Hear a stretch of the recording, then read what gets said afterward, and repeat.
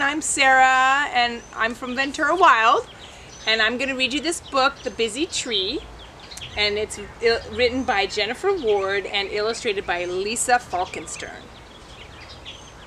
You see that picture? It's kind of a cool one. Okay.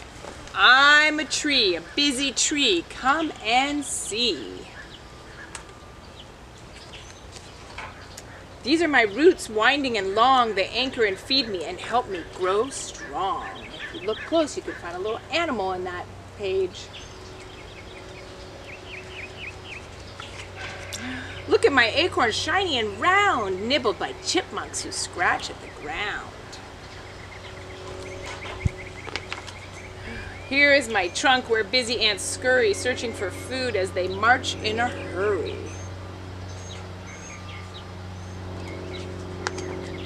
This is the spider that lives in my bark, spinning a web from dawn until dark. See that spider there?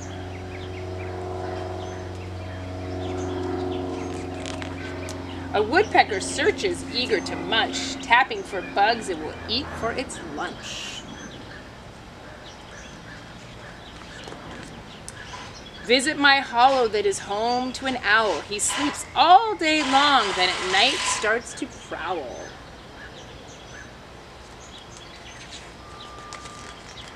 These are my branches, leafy and high, a sidewalk for squirrels that soar through the sky.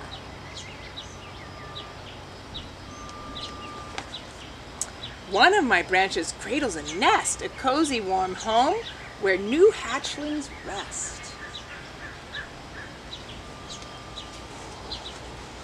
Look at this small twig that holds a cocoon, protecting a moth that will emerge soon.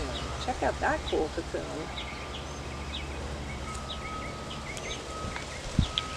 Hear my green leaves as they shake in the wind, breathing out air for all to breathe in.